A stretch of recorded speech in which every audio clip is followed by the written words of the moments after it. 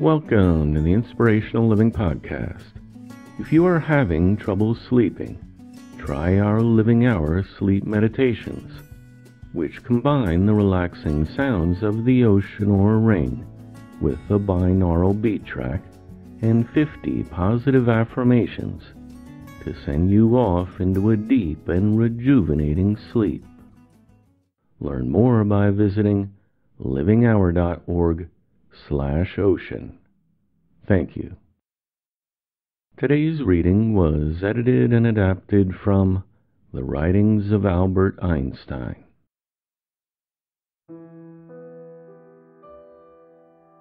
A human being is a part of the whole, called by us the universe, a part limited in time and space.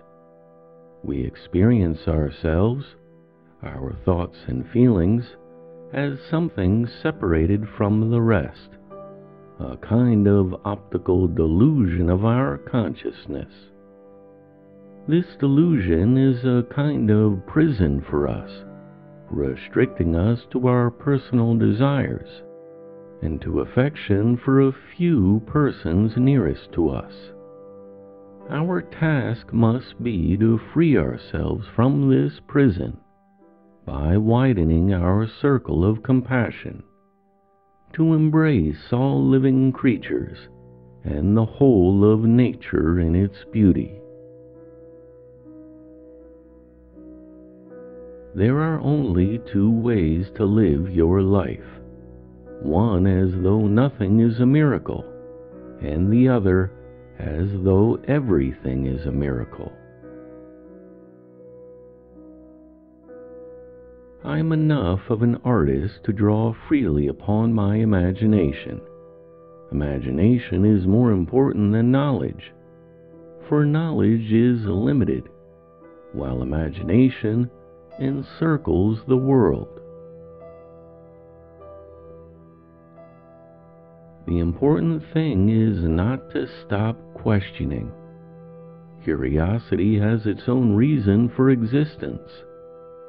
One cannot help but be in awe when we contemplate the mysteries of eternity, of life, of the marvelous structure of reality. It is enough if we try merely to comprehend a little of this mystery each day. Only a life lived for others is a life worthwhile. If you want your children to be intelligent, read them fairy tales. If you want them to be more intelligent, read them more fairy tales. If you can explain it to a 6-year-old, you don't understand it yourself.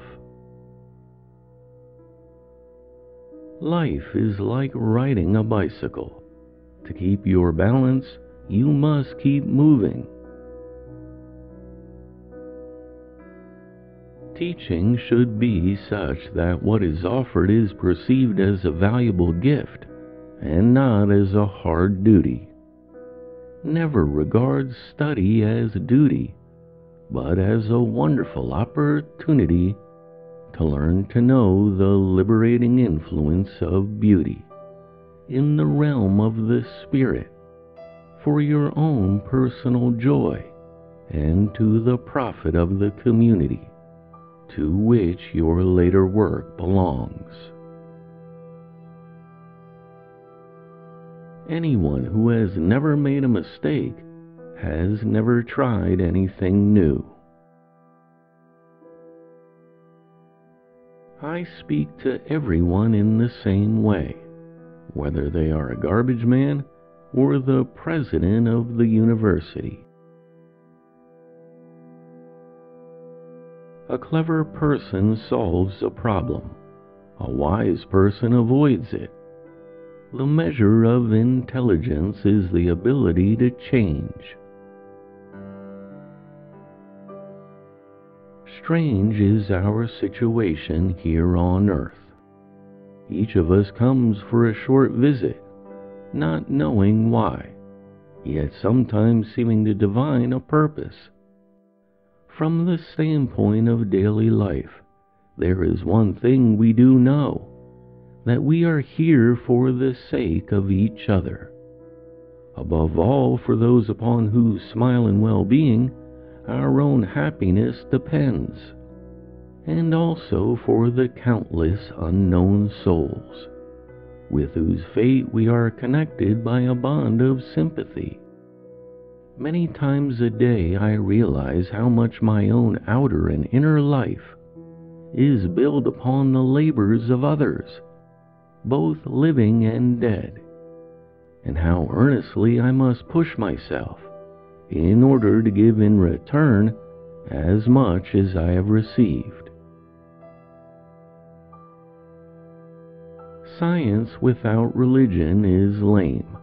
Religion without science is blind. What humanity owes to personalities like Buddha, Moses, and Jesus ranks for me higher than all the achievements of the inquiring and constructive mind. It would be possible to describe everything scientifically, but it would make no sense. It would be without meaning, like describing a Beethoven symphony as a variation of wave pressure. Reality is merely an illusion, albeit a very persistent one. Try not to become a person of success. Rather, become a person of value. The most beautiful experience we can have is the mysterious. It is the fundamental emotion that stands at the cradle of true art and true science. Logic will get you from A to Z. Imagination will get you everywhere. Imagination is indeed everything, for it is a preview of life's coming attractions. Everything is determined, the beginning as well as the end, by forces over which we have no control. It is determined for the insect as well as for the star. Human beings, vegetables, or cosmic dust, we all dance to a mysterious tune, intoned in the distance by an invisible piper. Great spirits have always encountered violent opposition from mediocre minds. It is not that I'm so smart, but I stay with the questions much longer. What is right is not always popular, and what is popular is not always right. If A is a success in life, then A equals X plus Y plus Z. Work is X, Y is play, and Z is keeping your mouth shut.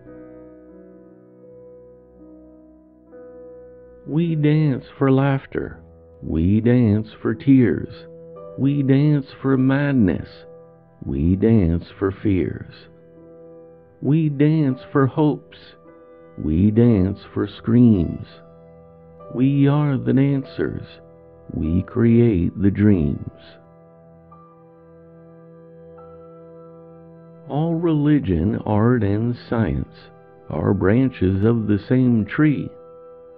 All these aspirations are directed toward ennobling life, lifting it from the sphere of mere physical existence, and leading the individual towards freedom.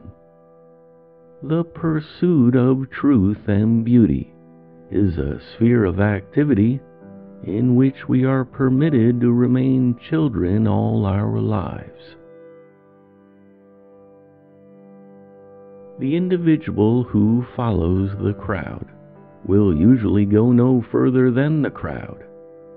The individual who walks alone is likely to find themselves in places no one has ever been before.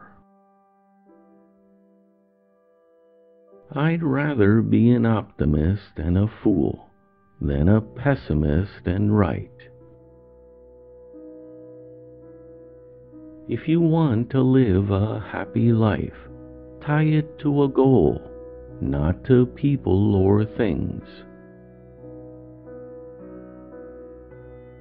The tragedy of life is what dies inside someone while they live. Reading after a certain age diverts the mind too much from its creative pursuits. Any person who reads too much and uses their own brain too little falls into lazy habits of thinking. The only thing that interferes with my learning is my education. Out of clutter, find simplicity. From discord, find harmony. In the middle of difficulty lies the opportunity. The world as we have created it is a process of our thinking. It cannot be changed without changing our thinking.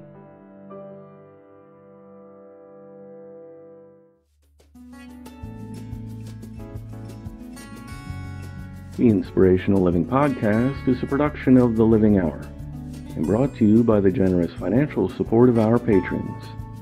Become our patron for as little as $3 a month to gain access to free transcripts and the series Our Sunday Talks, which features thought-provoking readings on spirituality and spiritual growth. Thanks for listening. I look forward to talking with you next time.